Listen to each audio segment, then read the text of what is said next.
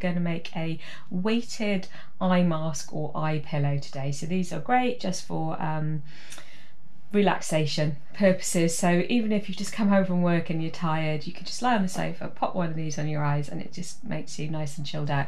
I haven't got any, but you could also add in some dried lavender when you start filling it with the rice, and that's quite a good way of adding in a scent. So basically what I've got is 28 centimeters long by 13 centimeters high, and I need to cut out 2 of these in the inner section fabric. I've then cut out a third one of these in the outer, the actual cover. So one of those, so you cut 2 for the inner bag, you cut 1 in this size for the outer bag. So this should be 24 by 13, so I'll just adjust that in a second.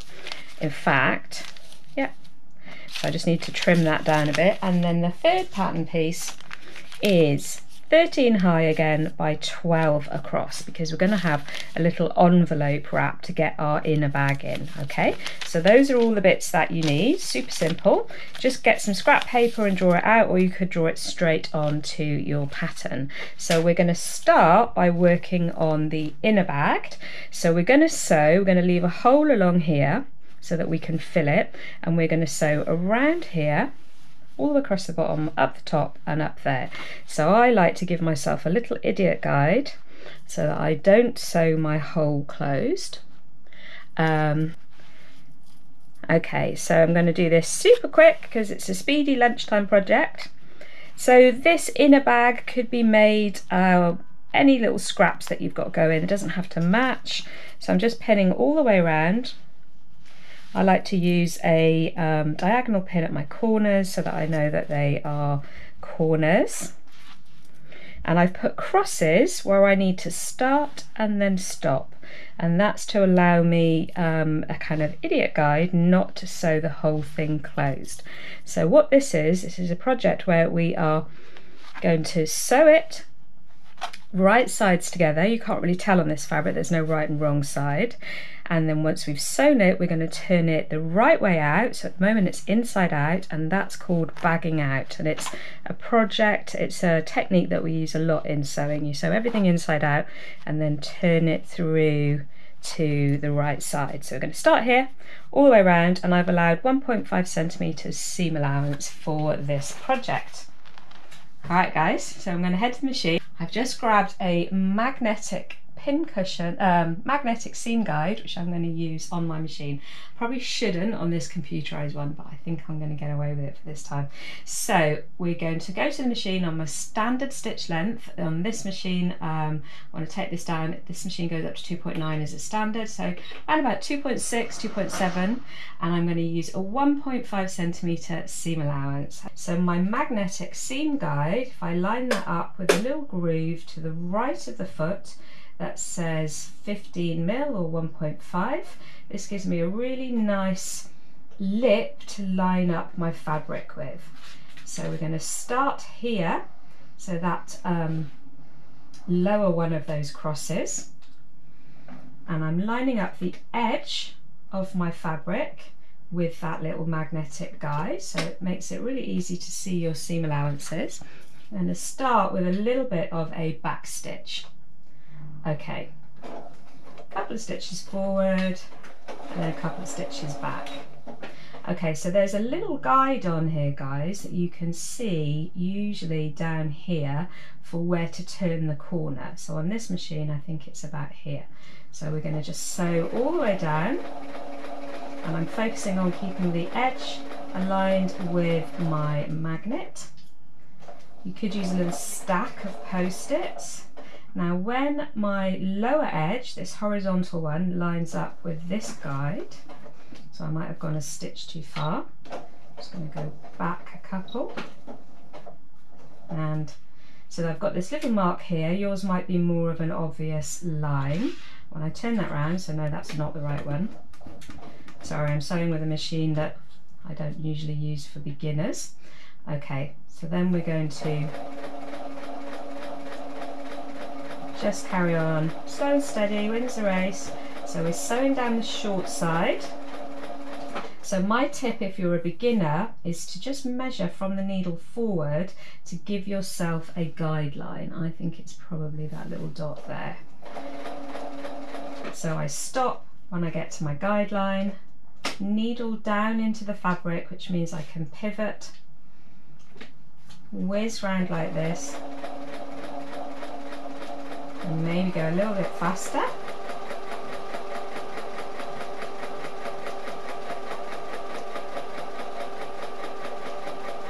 So I'm always focusing on keeping my edge lined up with that lip of that magnet. So these are a great way to get used to seeing a seam allowance. And then I go slowly to my corner, drop my needle in when I hit my mark, turn that corner, put my foot back down, whiz back up,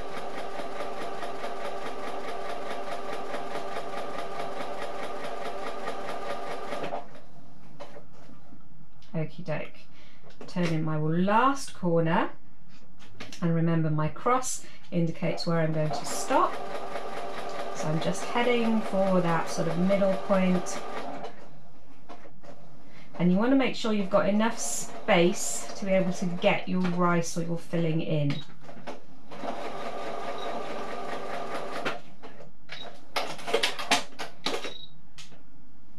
Okay guys, so I've sewn all the way around my inner bag.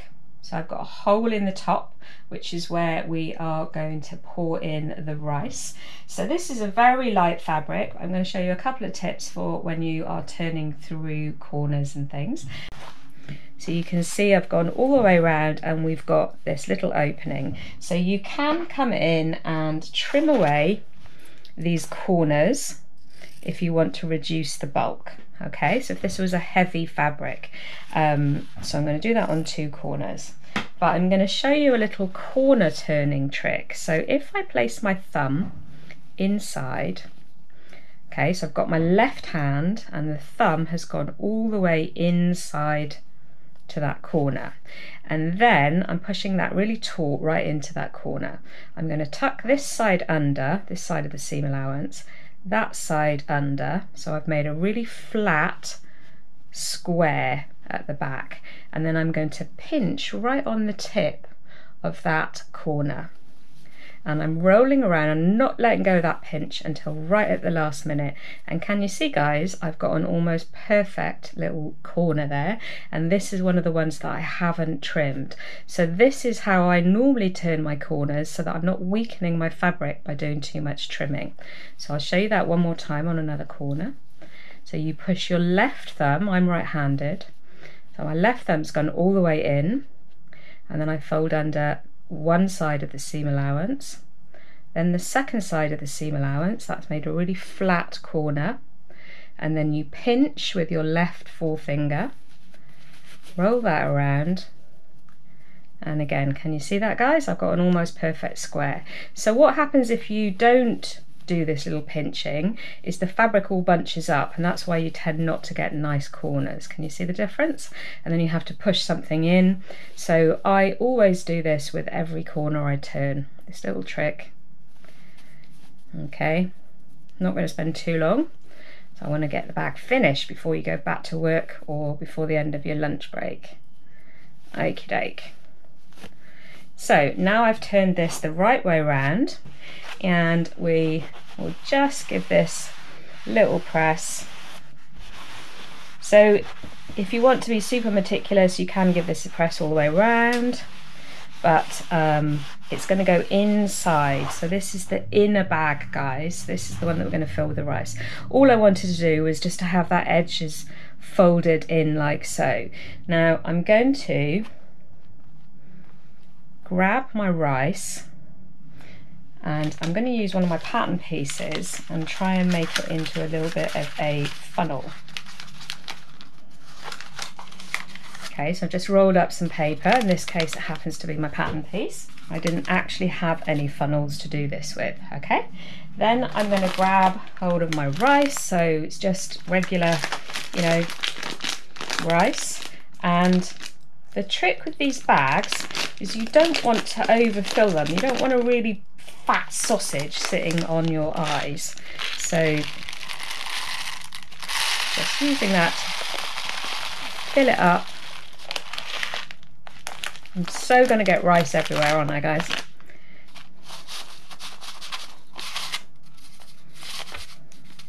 Okay, so I definitely put some more in. So how much you fill them by is totally up to you, but you, like I say, don't make these totally stuffed because they're not going to feel very nice.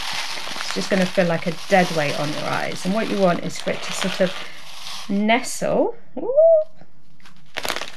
So that's about a third of the bag of rice. So sort of have a little feel. I could maybe put a little bit more in there, but like I say, I don't want it to be like a well-stuffed sausage. So I'm just going to give myself just a pinch more rice. So that's maybe half a bag.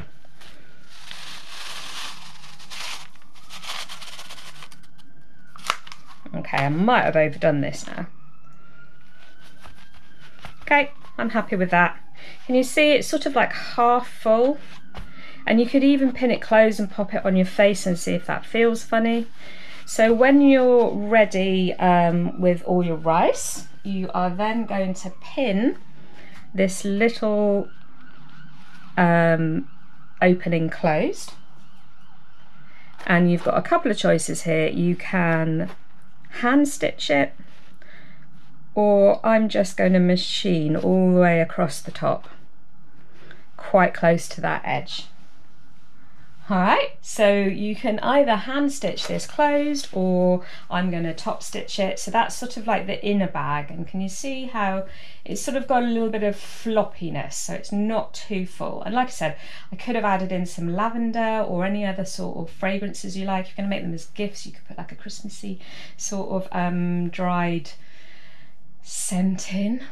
What would you put in there? Anyway, so lavender is a popular one, and you could be careful with the pins. You could just pop that on and see how that feels. So we've got that like nice floppy squishiness, and I'm just going to, I'm using black so you can see the stitching, but obviously if you want this to look nice inside, make sure you use a matching thread. I like to just sew the whole lot closed rather than the little hole, because it just looks neater. So I'm focusing on sewing pretty close to that folded edge so that I'm catching everything in place.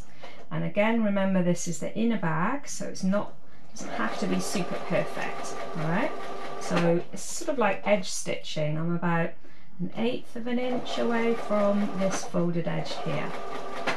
And again, if it's too full, it's kind of awkward to get in, so you might find if you overfill these, you could use a zipper foot.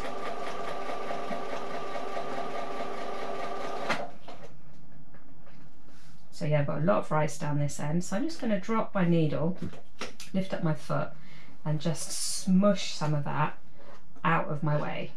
Okay, and then I don't really want to sew over rice because I might break my needle.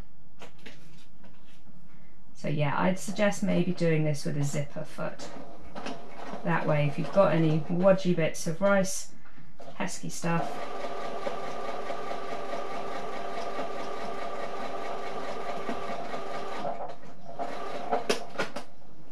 so I can fill some rice. I'm just going to stop stitching there. So that's that hole closed, and our rice is all nice and contained inside. So we have got our inner bag made, and you can let's see how this feels. Oh yeah, that feels nice. There's just something really comforting about it. Okay, so now we're going to make the cover, and the reason why I would make an inner bag and then a separate cover is because they get dirty, and if you don't have a separate cover, you've got to empty all the rice to wash them. So by having a cover, it will stay nice and clean. So the first thing to do on our cover is we're going to work on these two pieces that overlap. So what we've got now is these are the two pieces that are going to form one side of our bag cover, and they're going to overlap a little bit like an envelope cushion. So what I need to do is to put a hem here. So on the, this is the 13, so you could have given yourself 13 high and 12 wide. You could give yourself a little notch here when you make up your little pattern, so that you know this is the edge that you are going to hem. Now I'm using jersey because it feels nice, and if you haven't sewn a lot with jersey before but you like the idea of using jersey, maybe put some interfacing on this just to make it a little bit more stable to sew. So this is the edge that I'm going to hem, where I put that little notch, and it's a double folded hem, and I'm going to press up 1 centimetre.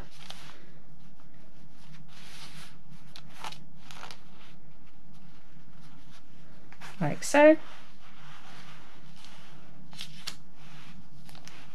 And then a 2 centimetre. It's just a really basic little hem. Now there's 2 centimetres allowed. If you wanted to, you could have done 1/2 centimetre and then 1.5. So however you divide that is up to you. I think 1 and 1 works. Okay. And then I'm just going to pop some pins to hold this in place before I take this to the sewing machine.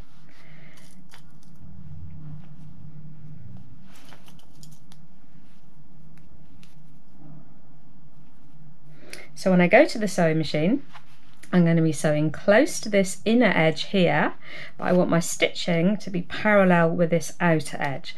So I'm going to find a good spot and then use my magnet as a guide. Okay guys, so I'm going to do the back in 2 halves. So now I've pressed this in place, and did you notice I did all the pressing before I put any pins in? I never actually press over pins because you can leave permanent little marks, and I always press a hem before I sew it because I just find that you get a much crisper finish. I am going to just move this magnet, and I'm going to line up my needle somewhere about 1/8 of an inch away from this folded edge, and then I'm looking at where my outer edge lines up, and that will be my guide because we only see the stitching from the outside, so we want to make sure it's parallel with this folded edge. So again, I probably would only do a couple of back stitches. I don't want to see any back stitches on the outside. So now that I've got this in place, wow, these are so powerful. So that's around about 1 centimetre-ish. So then I would use my magnet or my post-it to give me that custom guide. And there we go. So I'm not really focusing here, I'm focusing here, so that I know that this is going to look parallel to the edge from the outside.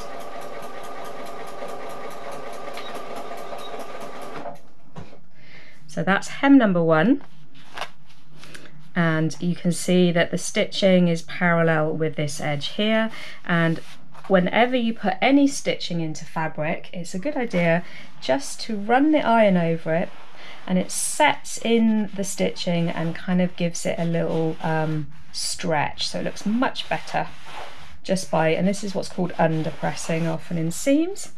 So that is going to be the upper half of our back, and it's going to overlap with this side. So take the pattern piece off of here, and then I'm going to put a hem on this short edge, exactly the same way. If we press up 1 centimetre, oops, I've got some grains of rice in the way there. So the grid on the middle of this ironing blanket, you can use like a pressing guide. It's been laundered, so it's not 100% accurate anymore, but when they're brand new they're pretty good. You can also buy a little ruler, or you can make one. So this is on that line there, that folded edge, and when I fold that up, when I come to the next one, I know that that's my centimetre. So it's a nice little way of getting incremental measures in without having to get your ruler out or anything else. And you can get a cardboard version of this as well. Okay, so once that's all pressed in, this is a different kind of jersey, so it's not holding it quite as well. Oh, that's quite hot. And then put a few pins. So one little trick, guys, if you let this cool down, the creases will stay much more set into the fabric, rather than always speeding along like I am and trying to get it to the machine while it's still warm, when it will definitely kind of move around. Okay, so we're going to take this to the machine, and just like the other side, I'm going to find a spot here and then sew parallel to this outer edge. And hopefully I can use exactly the same guide. So I'm just going to turn this pin the other way around because it's kind of getting caught on the magnet there. All right. So because I was more accurate with my pressing, this needs to come in. And again, because I'm using jersey, so there's no reason to use jersey. You could have just used a regular cotton for this. I just fancied having a little soft jersey one. And what I did is I used these threads to sort of anchor the first few stitches as I went through. I think that's my pins. There we go. Nothing to see there, guys. Just a little bit of machine blippery.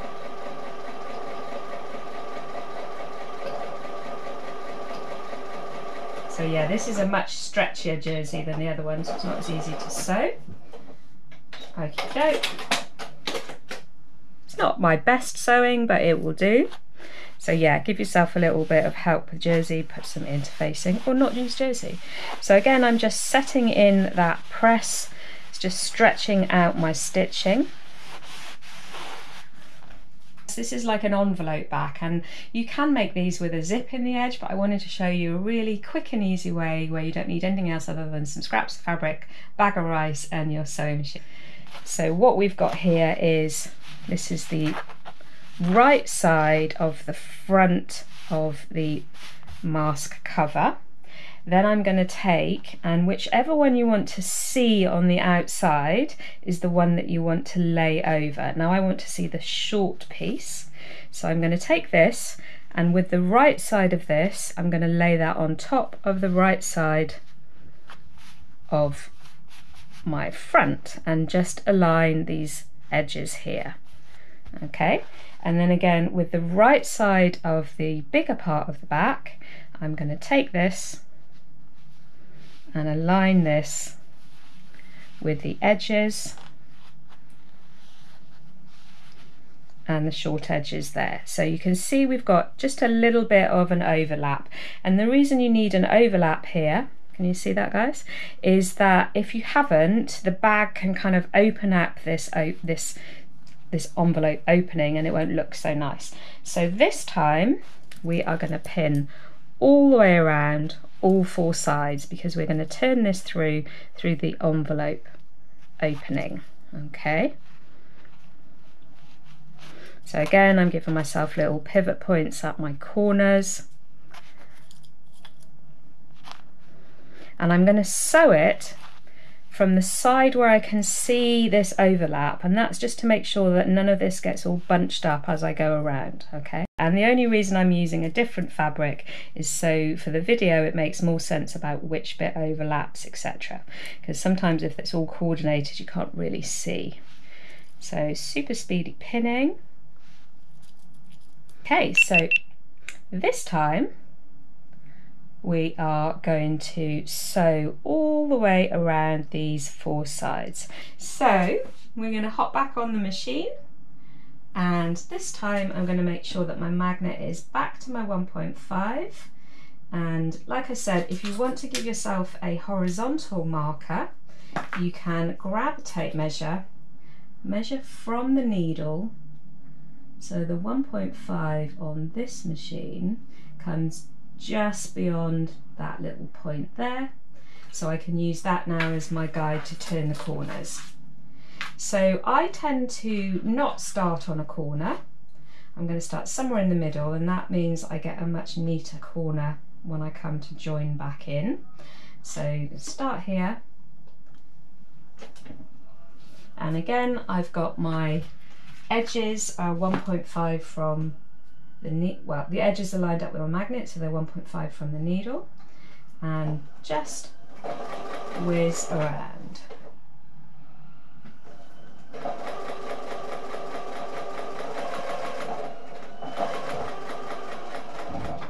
So I'm lining up this lower edge, walking my needle until that lines up with my magnet, and that gives me the perfect corner.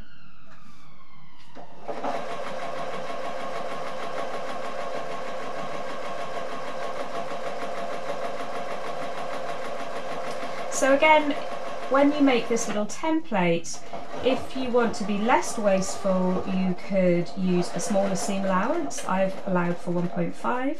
You could use 1 centimetre, and that way you've got less waste if you're using up little scraps. I just did 1.5 because that's a kind of standard measurement for home sewers. So again, I'm waiting until this horizontal line lines up with the horizontal part of my magnet. Drop my needle, raise up my foot, turn that corner, and here is where I want to be careful because I don't want this to start bunching up, so I would use maybe my scissor just to keep that really flat. See how that's bunching up? So just pay attention when you come to this junction. I've smoothed it all back down.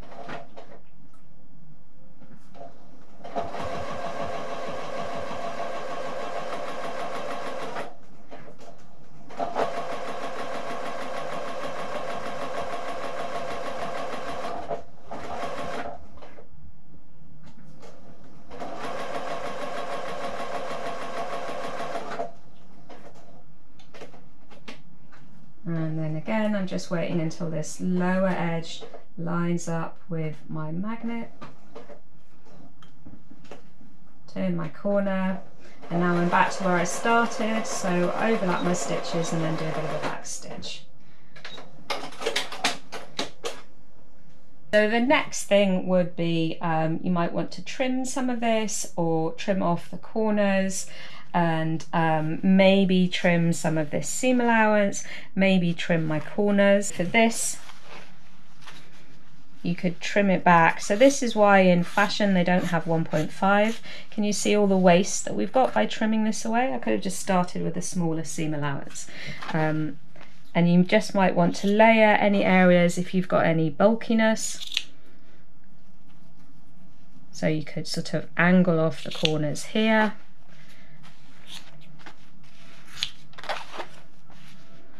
But I'm too excited, I want to turn this through and have a little look-see. So this is where we're going to turn through. So again, I'm going to use that little trick for getting a nice square on my corner. So I'm folding one half of the seam allowance and then the other half, and then pinching on the back and turning that round. So can you see straight away all the seam allowance has laid nice and flat, and then come into the next corner. Okay, so we've got 2 more to go. That's on the short end. The trick is that you have to pinch it and hold on to the very, very last minute.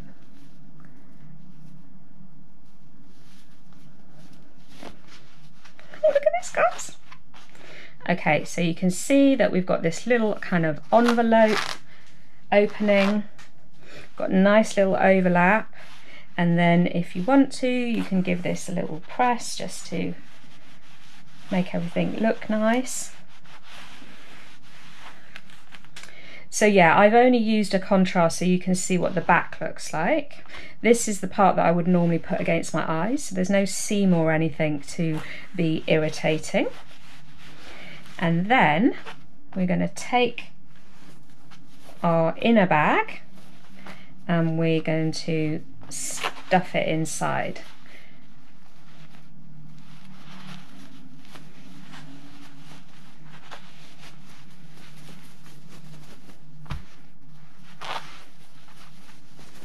So I'm letting gravity do a little bit of the work for me.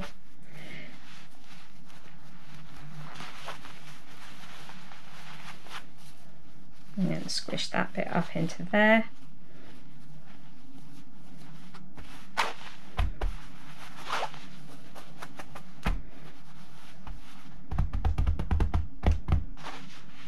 So this would be on the outside, because I wouldn't necessarily want to feel that little opening in there. And that would be the side that goes next to my eyes. And that is your little weighted eye mask. Let's have a try, shall we? Obviously I can't lie down. So I've got the side without any seams. Oh, that's nice. So it's a little sort of sensory thing. Sorry, this is probably a terrible angle. It's a little sensory thing that the weight just sort of calms you apparently, and they do feel really nice at the end of yoga, or if you meditate, or just before you're trying to go to sleep, if you just want to sort of, it almost gives your eyes permission to kind of relax. That was easy. So that has taken under an hour. And that was with me sort of talking through the processes. So it's a super easy little project. Like I say, you might find that this is too long for you, or it's too deep that way. This is just a kind of standardish size for these. So again, I haven't overfilled it, so I've got that squishiness, or that how it sort of feels like it can move around and then it will relax onto your face. That's personal preference, so you might want it more stuffed. Just don't make it solid. Hope that you enjoyed this session, and I will see you guys next week. I'm probably going to do another beginner friendly project, because we're coming up to my 11-year anniversary as the Thrifty Stitcher, and I started by teaching beginners, so I'm just doing a few beginner friendly projects. Also, I think sometimes it's just nice to have something that's quick and easy and doesn't involve too much thinking. Alright guys, so I'm going to say over and out in a second, and hope you have a lovely Wednesday, and I'll see you guys maybe next week. Let me know if there's any specific quick and easy little project that you'd like me to show you how to make next week. Bye!